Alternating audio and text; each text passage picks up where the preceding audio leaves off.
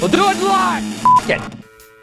To your point, I did like Stuttering John's first incarnation of his podcast when he had that guy Royce with him. That guy Royce kept him on track, and he kept him focused and he kept this Stern stuff balanced. And I think John screwed up by somehow, when Royce left, that I think the dabbling started, and it's just now it's kind of too easy. What do you mean? It's just too easy to make fun of that guy. You can see the guy has really fucked up his life. There's no doubt about it. I mean, a guy who's been handed everything in his life, and he just pissed it all away because he's stupid. He's braggadocious. Yeah. His ego is the reason why he's living in a one-bedroom apartment right now. Oh, 100%. 100%. He could have bought himself a nice $300,000-$400,000 home back in the day in the Valley and saved all his money, but no, he decided he had to get a Hollywood mansion. And he just pissed everything away. He did, but does he need everyone reminding him of that? No, he doesn't. And him going online every day has done nothing but ever ruin anything for him to ever do anything in the future with anything. I know. And I've said that. The moment he turns on the computer and goes live, he hurts his reputation even further, and he just gives his enemies just anything he says is just fodder for and it's his own, in a way, it's his own fault. But now he seems to be embracing it and performing more so than he was, say, a year or two ago. Yeah, absolutely. I mean, like the whole Brigada thing that happened in the Dabbleverse, since we're kind of talking about that. Of all these people, I would go see John before I'd see anyone else. People can make fun of John all they want, but I guarantee you, even his haters wanted a picture with him when they went there. Everybody would want a picture with. He is the main attraction. He's a star. I mean, he's the star of the whole thing. Without him, there's no Dabbleverse. Yeah, it's not all these groups of people talking shit to each other, and it's professional wrestling without the wrestling. That's what's going on. You don't sit and talk shit about somebody for 6 months and then sit in a picture with them and tell everybody it's a work. I know. I think that hurts things, but I don't know yet. I don't know. I don't know. That's the thing. You don't know what's a work and what isn't. And I think that's where Shuley fucked it all up with all his works. I think I like real tension. I like Kevin Brennan because I think he's real. I really do. I don't think he's doing a work. I think as crazy as he sounds, at least it's authentic to me, in my opinion.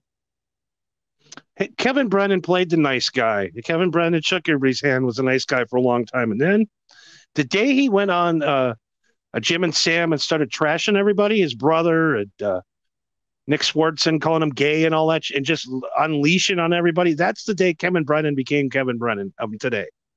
Burning bridges. He turned it into a semi-brand. Yeah, and he's been around. He is a name. The fact that he isn't doing better than he is kind of surprising. But he's doing all right. He's making enough money. I would say that the second person people want to have a picture with would be Kevin Brennan, in my opinion. Some people might say no, it'd be Tukey or El Horrible or Melton, but I don't know, man. I think I'm just talking from my own personal thought. My own person is I would want a picture of Stuttering John first, Kevin Brennan second. I don't need a picture with any of them, to be honest with you, but I'm getting at. We know the Mount Rushmore of the Dabbleverse is. Of course, it's Kevin Brennan. Of course, it's Stuttering John. It's Carl. Unfortunately, that horse-toothed jackass from WATP. And the two other spots go to who? Shuley's the other guy, I guess, and and there's on it. Then you got 36 other shows fighting for that last spot. And no one's captured it yet. Yeah, I would have to say Cardiff or El Horrible. But the thing about Cardiff, I noticed, is he's a horrible host. He's a horrible producer. He is the shit. He can't. His own shows are fucking terrible, but as a guest, he's a gold mine. He's a guest. He's a podcast guest. I agree. He's not a I agree. podcast. He's like the Don Rickles of the Dabbleverse. I agree. I agree with you 100%. Disjointed all over the place. And there's a lot of bad shows out there, and sometimes I just can't handle it. I have to say something about it. Yeah, I mean, honestly, none of them are really good shows. I mean, as much as I enjoy hearing Kevin Brennan sound like a Karen and just laughing at him, I did a show a few months back where I compared Kevin and his brother, and it's like, if Kevin suppose he's making more money than his brother on the podcast, but yet his brother has 4K quality and actually puts together really nice, well-produced. Why can't Kevin do that? That drives me crazy.